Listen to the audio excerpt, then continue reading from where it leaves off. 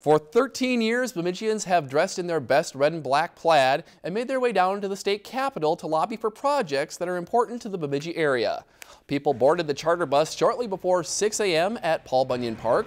The group of 40 spent the day with legislators and even had the opportunity to meet with Governor Dayton's staff, where they spoke about key areas of interest on behalf of the Bemidji community.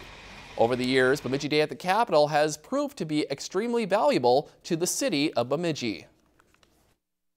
We're 4 hours away from the cities. We don't always get meetings, so the Chamber puts on this event to get our community members a chance to advocate what they're passionate about. So they can meet with legislators, they can meet with senators, they can get their point across to them without sending a letter. They can actually meet face to face. Key areas of focus included the Bemidji Veterans Home proposal, the Highway 371 Expressway expansion, and Bemidji State University's Hagsauer Hall project.